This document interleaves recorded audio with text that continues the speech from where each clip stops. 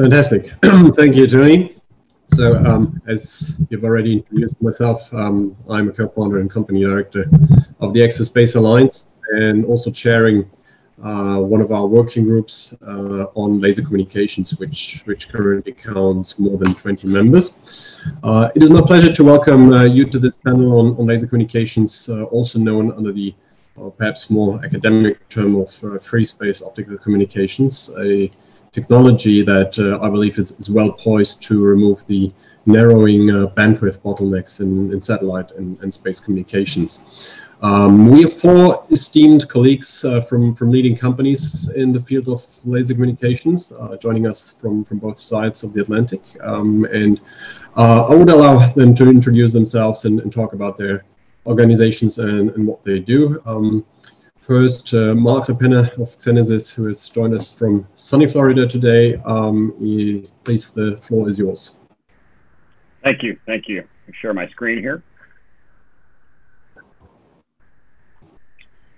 So first of all, I'd like to thank ACCESS.SPACE Alliance for putting on the great event so far. Been interesting to watch some of the other companies talk about their wares and their concept of operations and their business plans.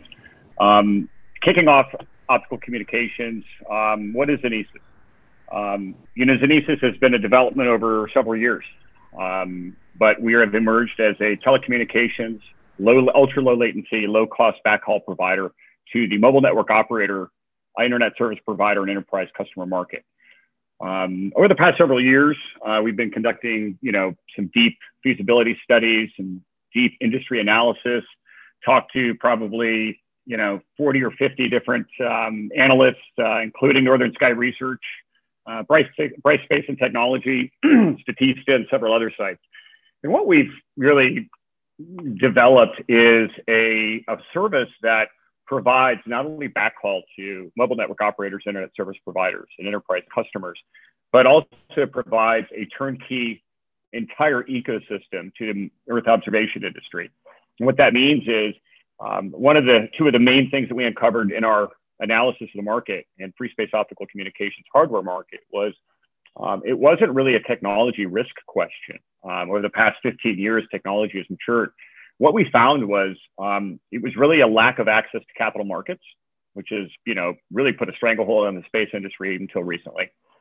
And it was lack of a full turnkey ecosystem, both, comprised of space and ground segments. And so Xenesis recently launched Xenlink, which is a full system, both for space segment and ground segment, interoperable 1550 on-off key, very simple system. We took that approach because, one of the largest barriers to entry is not only access to capital markets, but cost. A typical satellite constellation looking at deploying optical communications is looking at a price tag in the neighborhood of $20 to $35 million. And with very little exit metrics and very few companies even showing a profit at this point, the real challenge would be going to your board and asking to do an A round or a B round or even a C round, and maybe in some cases a D round, to adopt the technology that is still in its infancy. So we basically solved that problem. Our customers can adopt free space optical communications hardware at zero CapEx and deploy within 12 to 18 months of placing an order, or whenever their satellite constellation is ready for deployment. But Xenlink really is designed of XenHub and XenNode. XenNode being the ground architecture, provides an equal to or greater than 10 gigabit up and down link. It's about 10 times incumbent capacity. It's very secure. We all know that free space optical communications, because of the narrow beam width, is very secure. It's globally scalable, fully automated, and it's got about a 10x cost advantage. And one of the biggest barriers to entry for the Earth observation market, obviously, is cost per bit of data acquisition. Most of your businesses are really not satellite companies, but data companies. And to populate that data platform costs money. We reduce that cost by as much as 10 to 100x. But the market we're going after with our satellite communications constellation is going to enjoy a combined average annual growth rate of greater than 90% over the next 10 years. And the markets we're going after are underdeveloped markets, markets where mobile network operators are experiencing very low average revenue per user and very low subscriber rate because of the lack of access to independent and inexpensive backhaul. Northern Sky Research tells us that those markets are Asia Pacific and Sub-Saharan Africa. If you have any other questions on this, we'd be happy to answer those. And really appreciate the time this morning. And we look forward to all your questions. Thank you so much. Thank you. Thank you very much. Next is Ali Younis of Mynaric, a leading manufacturer of laser communication terminals and one of the few elect suppliers of the Space Development Agency for their Transport Layer Tranche 0. Over to you, Ali. Thank you, Christian. And I am just clicking through Zoom to share my screen. And here we are. I hope everyone can see the screen. Christian, thanks again for asking me to join this panel, and thank you to ACCESS.SPACE. It's definitely a pleasure to be here alongside the other panelists. Mynaric is a manufacturer of laser technology and laser terminals across multiple orbits. So our main goal has been, across the past 2 years, not only manufacturing lasers, but actually industrializing the laser community. And so that has been the main mission. And the reason we want to industrialize the laser community is to dramatically lower the cost, because laser technology has been a rather expensive technology up to date, and we certainly want to help proliferate laser communications, given the proliferation of low Earth orbit constellations and other space and satellite technologies and projects that require laser communications. And so by industrializing lasers, you lower the cost, you lower the lead time, because as we see it, the cycles are getting shorter and shorter. And that means we have to be able to manufacture these lasers and make them ready for delivery and assembly and integration and technology just in time. And what we have done in order to be able to pursue this approach is invest in very large factories, as well as insourcing specific technologies that are very critical, such as the manufacturing of our own telescopes and optics. I'm not going to go over the slide because Mark did a great job presenting it and presenting the advantages of lasers, so I'll skip over this. However, I would like to share with you an overview of the ecosystem that Mynaric plays in. We are across all the orbits and are on the ground. So going from left to right, we have and manufacture systems, ground systems that connect with the space terminals, as well as with airborne terminals. So we have gone throughout the entire value chain, because certainly creating an ecosystem is very important, and looking forward to having one value chain integration compatibility is very relevant.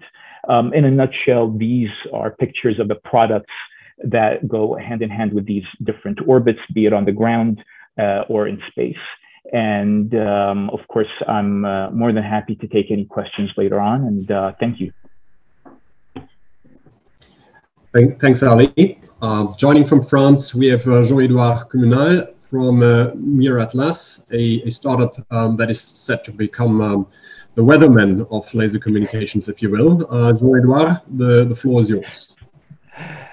Thank you very much for the introduction, Christian, and thank you very much for the invitation to being here with this great panel. I'm really looking forward to this discussion. So my presentation is going to be really short, because Mark and Ali already talked a lot about this. Our goal is not to provide optical communication, but to characterize the medium through which optical communication is going to go through, meaning the atmosphere. atmosphere. For optical inter-satellite links, this is fine. It's vacuum. It's actually even better than fiber optics. It's by 30%. But if you want to bring the information down to the ground, you will need to characterize the atmospheric conditions.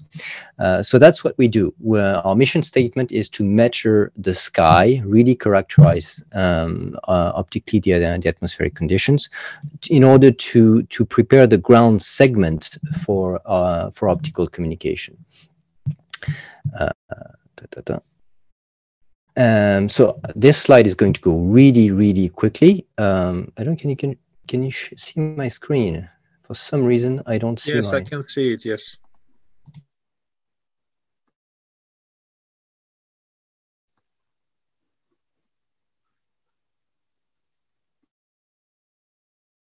Try again.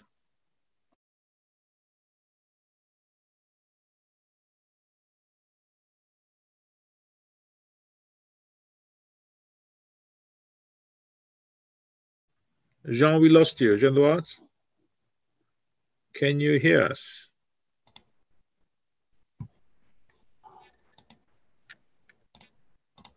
Jean-Edouard, can you hear us? Hello? Yes, I can hear you. Was I completely kicked out? You are there. We can hear you. I think I was kicked out. Can you hear me? Yes. All right. Okay. So I'll start again. And where was I? Maybe we continue with Bob until Jean-Edouard. All right. I don't know if you can hear me or see me. I guess you can. You can see my screen. That's great. All right. So the idea is to provide. Okay, you have many advantages to optical comms, which Mark and Ali went through. So I'm not going to waste any time on this. The issue is that if you want to bring all these advantages of speed, security, and cost down to the ground, you will need to be able to go through the atmosphere. The fiber optic is already laid on the ground. Optical inter-satellite links is equivalent to putting the fiber optic in the sky, even 30% faster. But we are aiming to characterize the atmospheric conditions so you can bridge the gap and actually see, bring the data back to Earth. And this is all very complicated because physics of the atmosphere is not simple.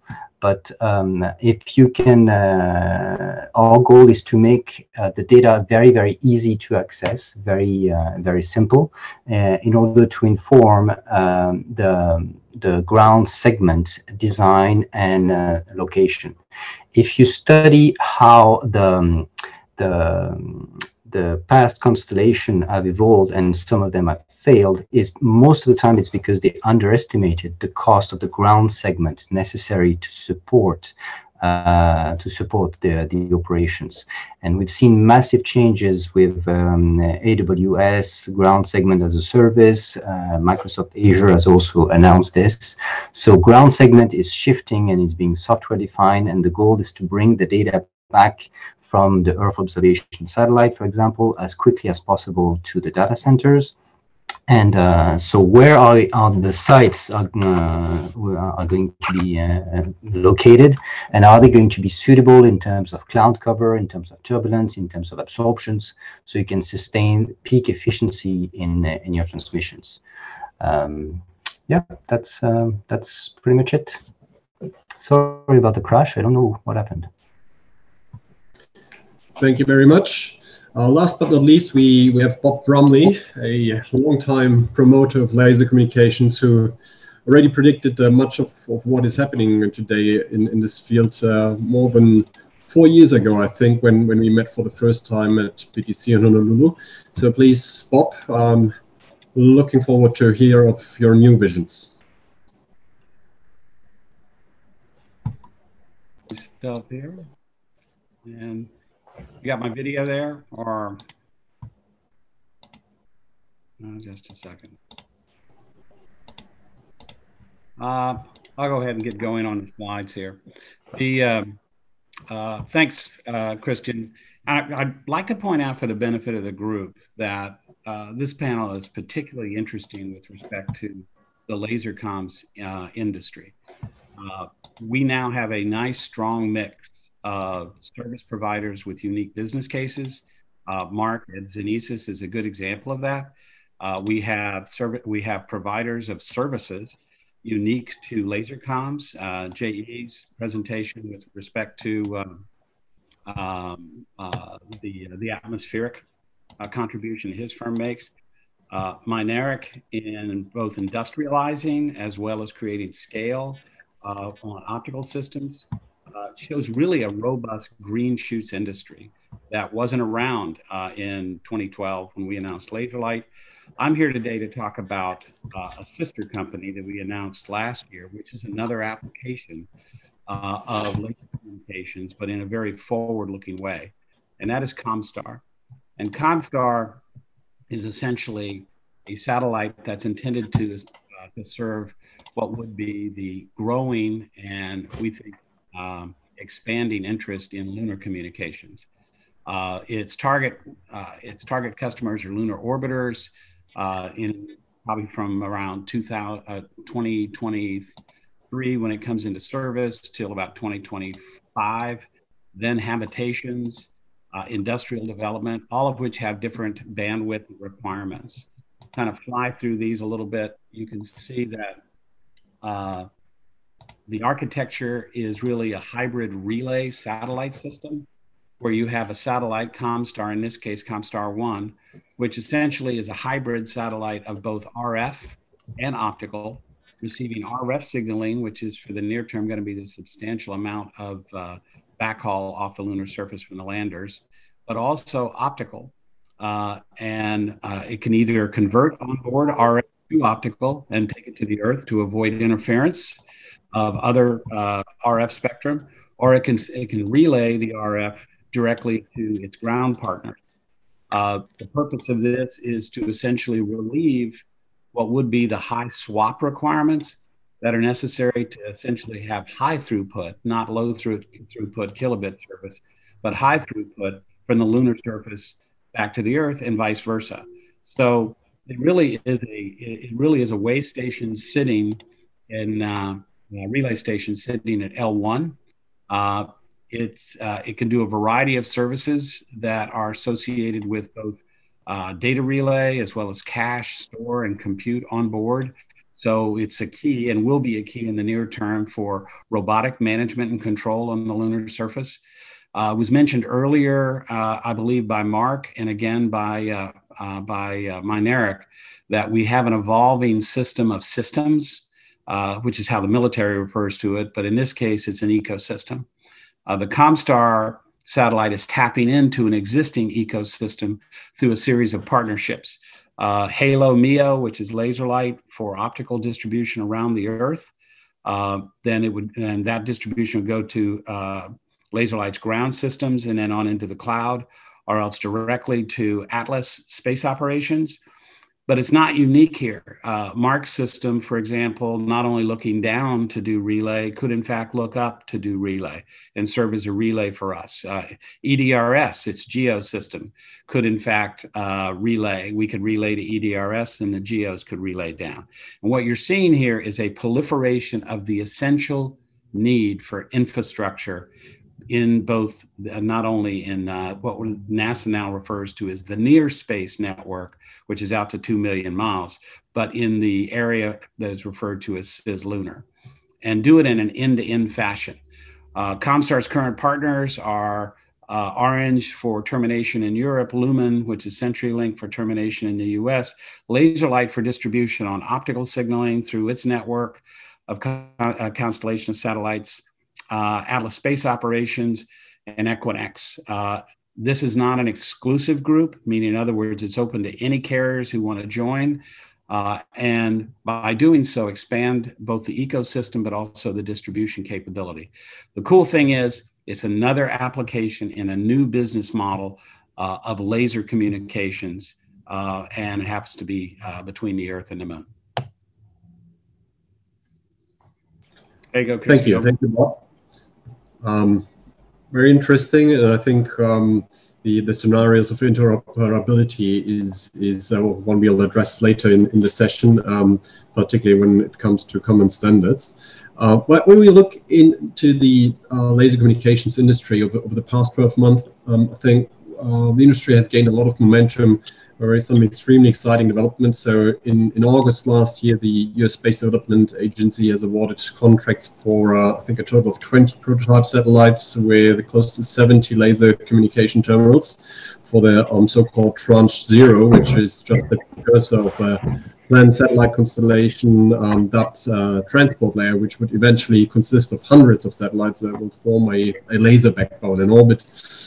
Then in February this year, Telesat finally announced its Lightspeed constellation of 298 LEO satellites, which will feature inter-satellite links. So we're talking about around 1,200 LCTs on these. So within just a year, the market size for laser communication terminals, to which I'll refer to as LCTs hereafter, has grown from probably less than a dozen to the thousands. So given these high volume orders, can 2021 be seen as the breakthrough to commercialization of laser comms? Bob, maybe a question for you. I think as I mentioned earlier, the key to laser comms is going to be solid business cases that generate what would be the potential for scale. Ali's company is showing that. They have decided to move away, maybe not in total, but they have moved away from bespoke building to scale building. They've industrialized it, which is a key to scale. And they have a customer who's buying at scale. Whether the customer buys 1,200 or 120, that's still a factor of about, I don't know, a 10x at 120 as to what's being made now. And until they can drive that down, this is going to be an industry that's bespoke. It's a huge event of what Mynaric has done. And I think, yeah, that makes this year a breakout year for commercialization, in my opinion.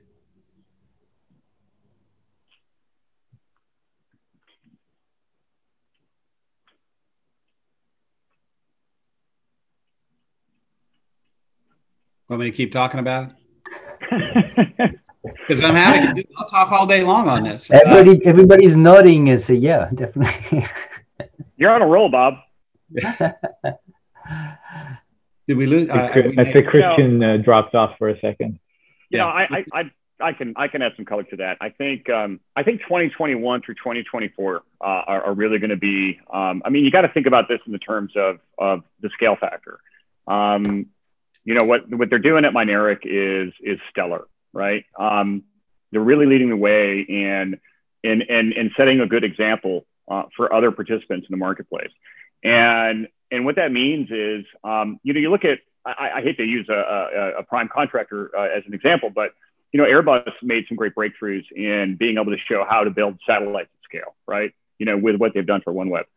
And what a lot of people are missing is these are components that are part of a larger ecosystem. And so the industrialization aspect that Airbus has done and that Mynaric is doing, with the LCT side of the equation, it's needed, right? And someone's got to go first. And usually those are the guys that get hurt the most. But in our industry, however, it's hard to be first because it's so capital intensive. But I think 2021 through 2024, I think we're going to see, Northern Sky Research says it's 1,000 terminals. And I think that number is significantly low. When we look at what we're doing for our intercessor constellation, we're close to placing an order for 2,200 plus units, right? That just immediately scales up the entire industry. So, I think Bob is onto that, but I think it's 2021 to 2024 is when we'll start to see, those returns on these massive capital investments.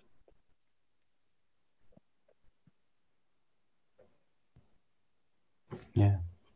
I'll add a couple of words until Christian gets back online with his audio. But I must thank you, gentlemen, Bob and Mark. I really appreciate it. I appreciate the kind words. And Mynaric is truly pursuing a COTS approach, a commercial off-the-shelf approach, where we're making this accessible, available by making it low cost, having an accelerated timeline for production, and just going at it in terms of large volume. And it's a matter of do you wait for a customer order, or do you believe in this market and you go after it, build it, and they will come?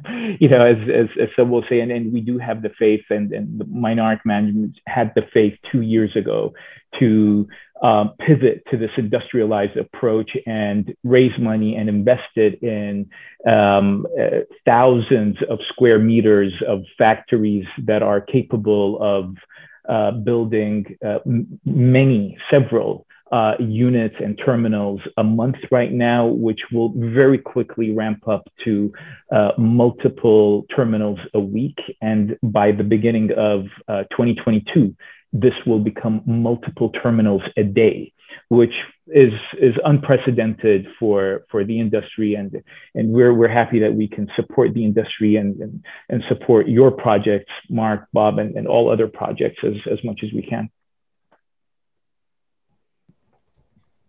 Thank you.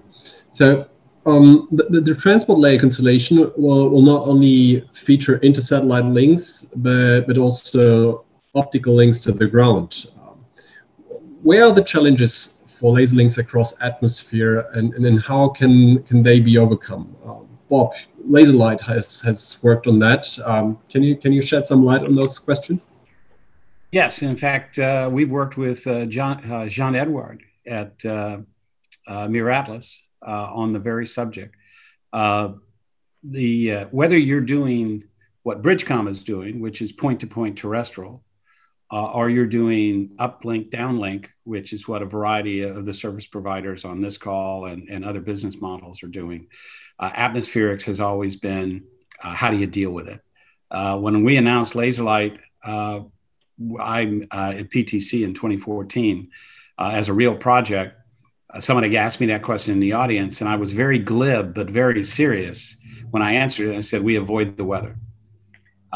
And there was two reasons for that. One is that we did not want to basically overcomplicate the platforms with adaptive optics. That hadn't matured. That was 7 years ago. It hadn't matured to a point that we felt that we wanted to take that operational risk.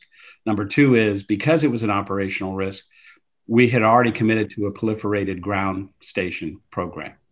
So by going ground station proliferation, what you get is the ability to switch and route in advance and around the weather. But that's only subject to how good is your weather data.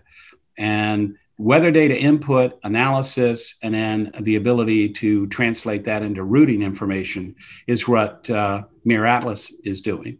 And they want to basically come into that market. So I find this panel really interesting because you're looking at scaling on LCTs, and you're also looking at, from an atmospheric standpoint, a lot of you've got really good vendors like Miratlas is sitting here that have really going to focus in that area. And for a service provider like me and like Mark, this gives us options to go buy instead of having to R&D it and build it ourselves. So let me share the mic over with Jean-Edouard. Thank you, Bob. Thank you for your kind words. By the way, in fairness, I have not bought anything from him yet. Yet. But yeah, essentially, this is very, very inspiring because, okay, the optical inter-satellite link is a very, very important step. It's the fiber in the sky. But how do you bring it through the atmosphere to get all that optical goodness down is also a very, very important point. And the complexity comes down from cloud is obvious. You know, when the astronomers know that, you know, you avoid the clouds to look at the stars. But the other two are turbulence and absorptions. Absorption from pollutant, from water vapor, and things like that. And the turbulence is really the kicker here because it's barely been measured. Even astronomers only measured it by night and on very, very specific point because they put their multi-million-dollar telescope in the highest, driest desert on Earth. But the telecom business case is very, very different because you need to be close to the POP, to the internet point of presence. You need to be close to the data center. You need to be close to the population center. Or not, because some people might want to use fiber optic on an island somewhere in St. Helena, for example, or in the Seychelles, where like Christian. And being able to access this data is going to be crucial on how you're going to dimension and scale your ground segment, which is a very, very non-negligible cost. So what we're trying to do is modestly to provide access to a data parameter from the atmosphere, which was not available full stop before. And we try to do this at minimum cost and in order to be able to scale it up. The key word is also scale up. I have a standard instrument which you can deploy in advance of your ground network. So you can do the site survey, the optical design, plan the future operations around the atmosphere. Because the big difference is doing optical comms in a fiber, doing optical comms in space. These are constant medium, but the atmospheric is constantly changing on the millisecond scale. Yeah. But Jean-Edouard, you have developed this instrument to characterize atmospheric conditions. So how does this? I think it's the integrated sky monitor. How does it work, and how does it facilitate laser links to the ground? It's not just one instrument, it's a bunch of instruments, because you have very, very different physical means of measuring turbulence, for example. The nighttime and the daytime it's completely different physics of the atmosphere. It's completely different way of measuring it. And even the astronomers don't know the daytimes, they're two different species, they don't mix. And the challenge was to make these instruments compact and telecom grade, so you can really make them easy. But it's not a single instrument. What I'm trying to say is that you have different all sky cameras, different technology, visible, weir, telescope, scintillation. It's a big bag of tricks. Yeah, if I can add one thing to that, I'm going to turn everybody on this call into a laser comms expert with respect to atmospheric. When you watch the evening news and you watch the weather report, you're going to see one really critical intellectual property, and that is the weather moves. You'll see it. You'll see active weather activity. It'll move from one place to another. For example, when it's raining in Newport in Wales, it's probably a bluebird day in Dover. But when it's raining in Dover, Wales is cleared, and it's probably a bluebird day in Wales. And so when you look at a service area, and I say it doesn't matter, any service area, the weather, if you're trying to deal with atmospherics, and I'm discounting sand and volcanic ash and that stuff right now, but just looking at the stuff we all kind of focus on in the troposphere, if you look at it, you have to understand the historic weather patterns of where you're putting your network. You have to understand how you can feed weather data in real time, as J.E. had mentioned. But you also have to plan your network operations and understand that when it's raining in Newport, Wales, it's probably going to be clear in Dover. And if you're taking a data packet and you're sending it into London, it's 5 milliseconds from Dover into London versus 5 to 7 milliseconds from Wales. In other words, it's an offset. So you think about that. So when next time you all watch the weather, look at the weather move and you go, oh, okay, I see. Yeah. So, they're saying tomorrow this front's coming through, but it'll be clear behind it. And you're absolutely qualified to go work for JE. And they could probably be a weatherman at that point. I mean, they only have to be right 20% of the time and they make $300,000 a year. That's right. Well, you got to have 5 nines, Mark. So. Yeah. So we just talked about the challenge of getting the few hundred kilometers from LEO to the ground, which at least in terms of distance seems to pale against the CommStar, which is set to bridge the distance of 380,000 kilometers between Earth and Moon. This appears to pose an even greater challenge. So what is your concept of operation, and how would you overcome bad weather? You mentioned hybrid RF. Is that your backup for a cloudy day? No, briefly, the hybrid RF is that we know that substantially the early days landers are all going to be on unified S-band and RF. They're not going to carry optics with them. So you don't want to give that market away. You want to serve that market. You want to continue to serve that market by being able to do it with RF. The optical market, we have to create the optical market. We have to go to companies like, for example, Ollie's, who are doing what they're doing with SDA, and say, go to Ollie's company and see if they can do basically a telescope system for what would be a lander, and start creating a market for telescopes. Those are bespokes, but they're also bespokes that have a high volume potential over time. So the hybrid part is to build into both segments. Secondly, our task to go from we're 40,000 miles from the lunar surface. Count the constellations around the moon, Pathfinder, for example, and we're probably around 30,000 miles from them. And we're 200,000 miles to the surface of the Earth. We thought about putting a big sign up with the last connectivity for 200,000 miles, because the swap challenge that is faced by those around the moon is so significant that if you had to make the whole trip yourself, then you're dealing with megabit, maybe RF links, and you're dealing with megabit optical links, but then a blooming size of what would be the beam without regeneration, that would be substantial. Only serviceable at Tenerife and Hawaii and in Adelaide and these large 60-centimeter telescopes. In our case, it goes only 40,000 miles from the lunar customer to us. We have a large satellite plant with a lot of swap, and constantly we can do onboard processing, buffering, regeneration, rebroadcast, forward store, a whole lot of things you would normally not do until you got to the Earth. We're going to do it at L1 and then turn around and signal that down. Now we can do gigs to the Earth, gigs potentially to laser light if we adjust laser light's configuration, or bypass laser light and go to Adelaide and deliver higher throughput because we've got a better beam. So that's kind of the idea for the hybrid, but our challenge is a lot less than Moonlight's or Artemis's, because if they try to go on their own all the way, they're limited by how much swap they have up there to make that trip. So speaking of swap, your satellite CommStar will be at the Lagrange point, which is pretty far away from Earth. How large would be the LCT facing Earth on CommStar, and how does it compare to a LEO LCT? No, it doesn't even compare to a laser light LCT.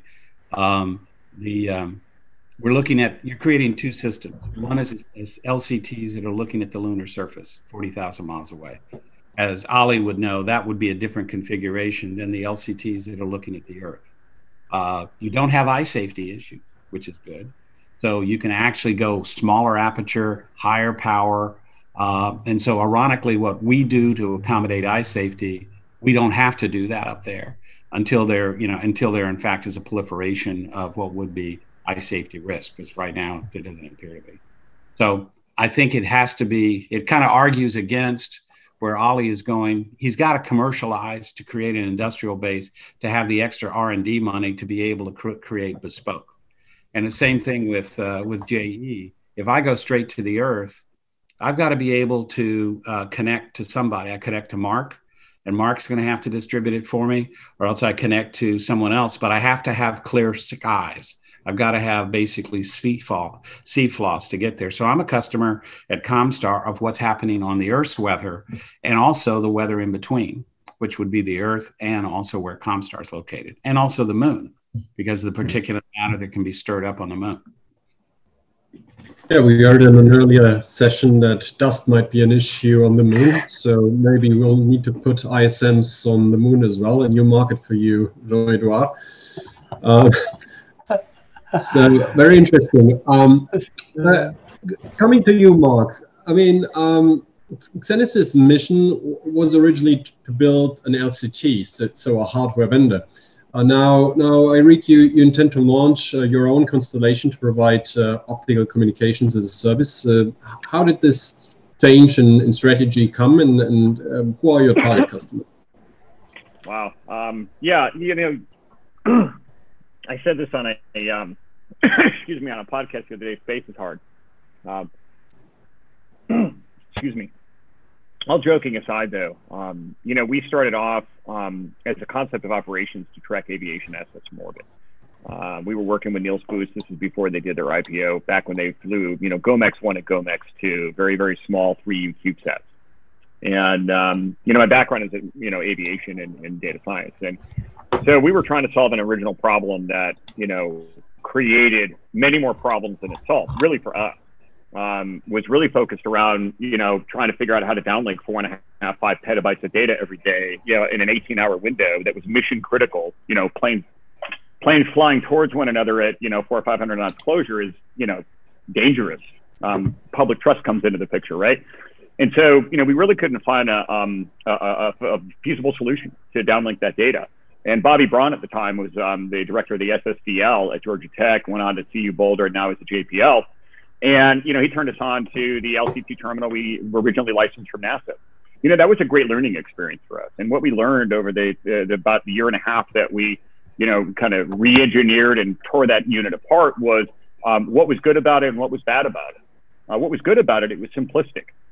It solved the problem, but it also opened our eyes to a much larger problem. And that was the entire Earth observation industry is, you know, in need of a scalable solution. But an ecosystem, not just a terminal, not just a ground, you know, a piece of ground architecture, but actually a well thought out, simplistic, easy to remanufacture, easy to scale solution.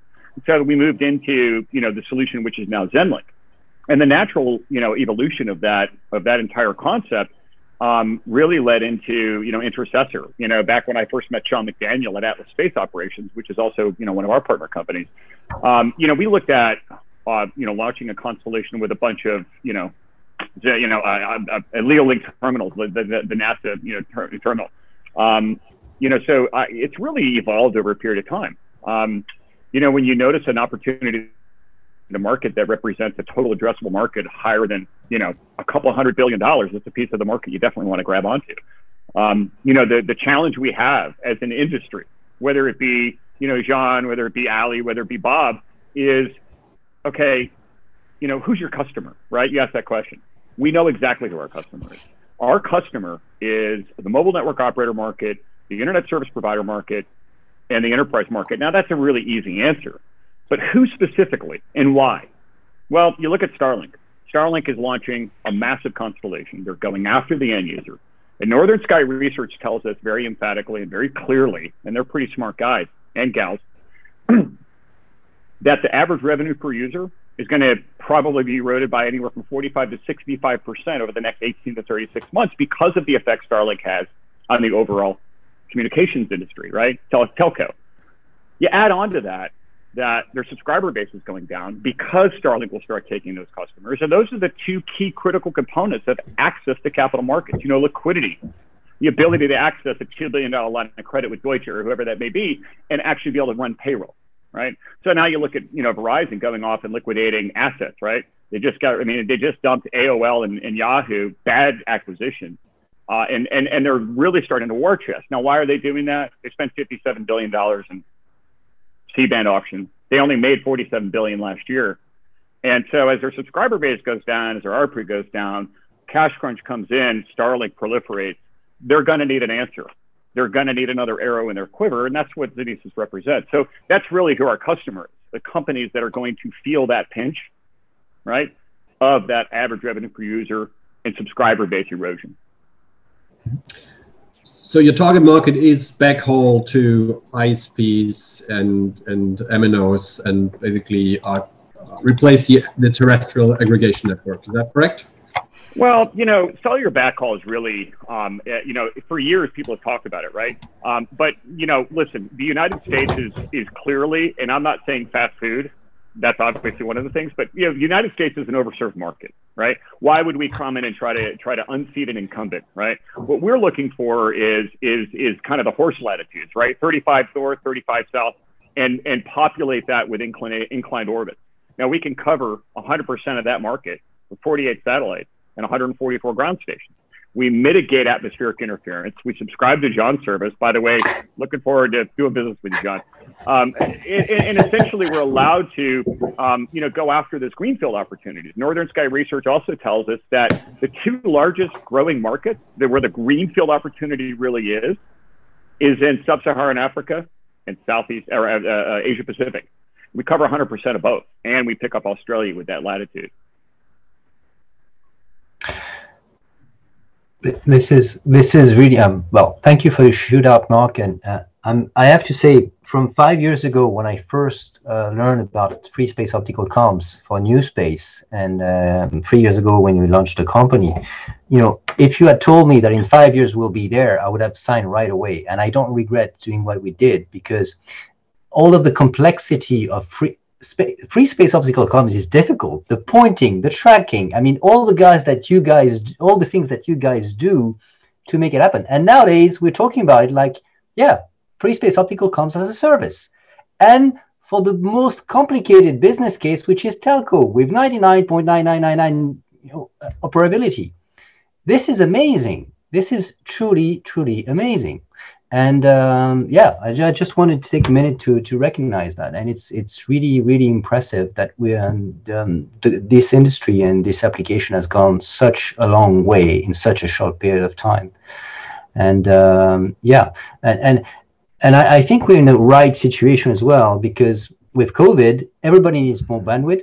We need more distributed fringe access. And it's a perfect, the conditions are really perfect for free space optical comms. Absolutely, absolutely. I think also another very supportive element here is the Space Development Agency's activities procuring laser terminals and satellites featuring optical links in that volume will drive commercialization and is a much needed driver here. But speaking of the Space Development Agency, the SDA has shown interest in using civilian satellite constellations for optical relay services. So as a backup for resilience. And I think in 2018, Telesat was awarded a contract to study just this.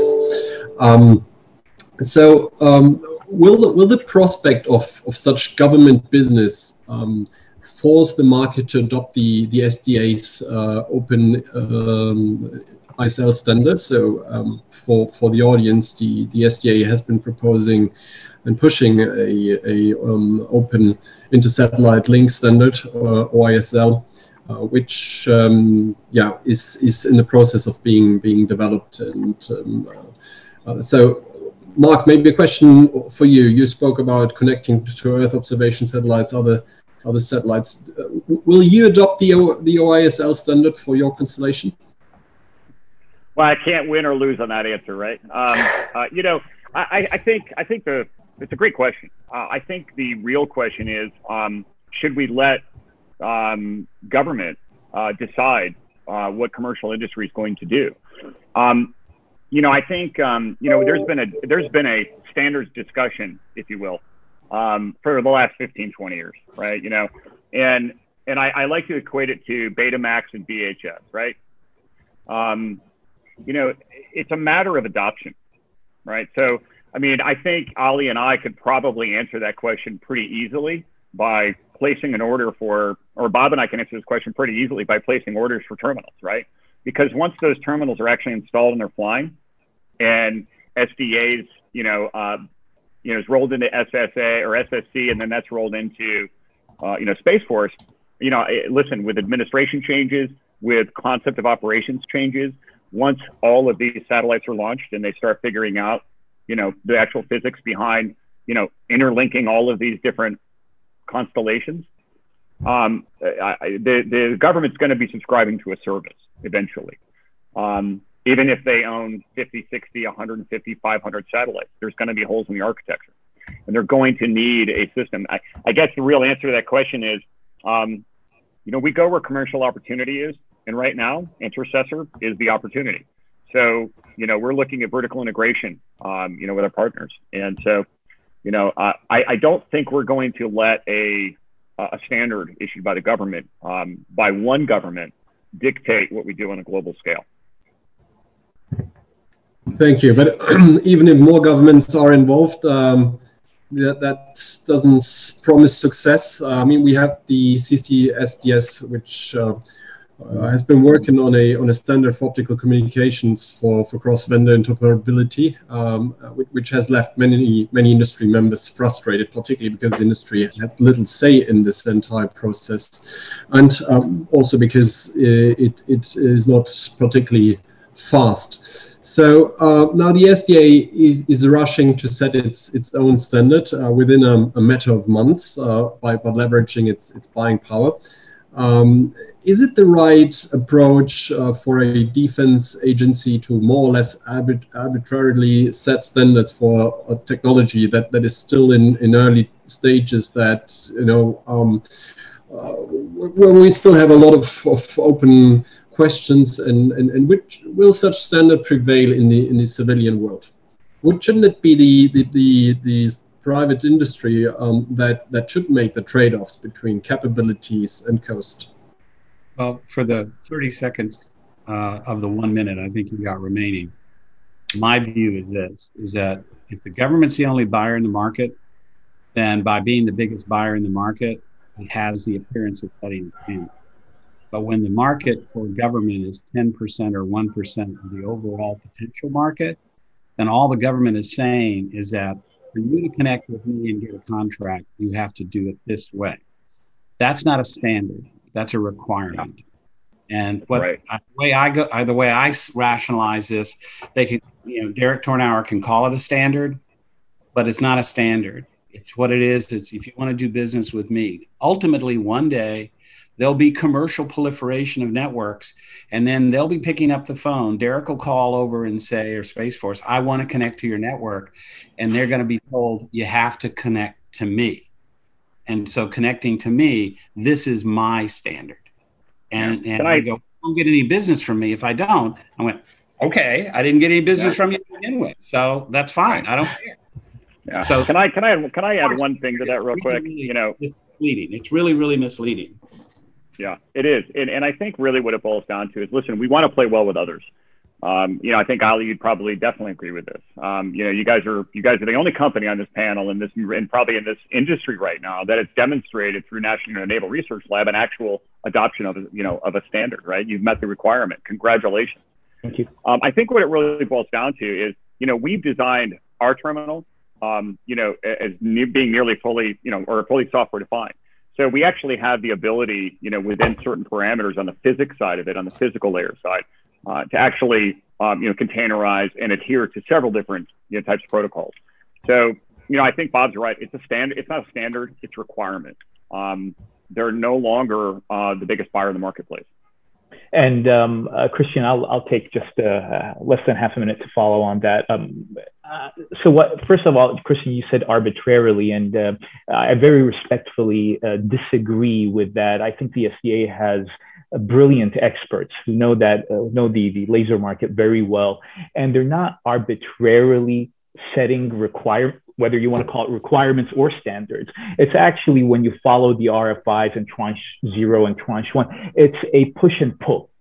They are collecting a lot of information from the vendors, seeing what the technology, what level the technology is at, what's the best technology out there, and they're collecting all of this and trying to streamline it and then come out with, again, whether you want to call it a requirement or a standard.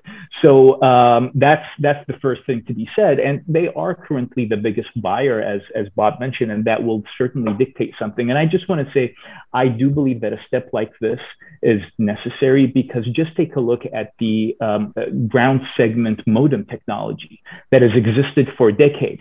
Until today, there's no one single standard, because if you leave it, unfortunately, to the commercial world, competitiveness and other specific elements get in between, and then maybe you don't reach that interoperability, which would have helped the satellite industry in general had we reached that. So I very much welcome what's happening, and I do believe it will be good for both the government and the commercial sides.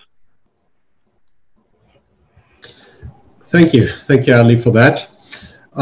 We are nearing the end of this session. I'd like to thank everybody. I think it was a very informative panel, giving great insight into this still underestimated technology and the rapidly growing ecosystem around it. Ali, Bob, Jean-Edouard, and Mark, you guys were awesome. I think we had a pretty good dialogue, and you have given everyone some great food of thought. I wish you the best of luck with your extremely thrilling endeavors, and I look forward to hear from your success in the not too distant future. May the 4th be with you. Sorry, couldn't resist.